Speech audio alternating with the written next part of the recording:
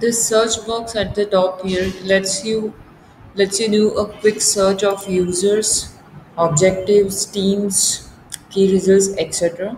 So when you click on search box, it will show some default information like recent users or teams, different objectives and key results. But in any case, if you want to do a specific search, you can simply search for those usernames, teams, or objectives, etc.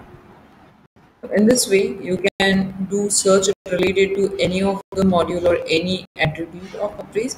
And apart from that, you will also get these quick links like view all users, view all teams, view all objectives. So this page will navigate you to the browse OKRs page. If you click on view all OKRs, it will navigate you again to your browse OKRs page or all objectives page. If you click on view all teams, system will navigate you to the company directory teams tab, or even if you click on view all users, system will navigate you to the company directory. If the company directory is not visible, system won't give you quick links to view all users or all teams. So that's how you can make use of search option to search different things in UpRaise.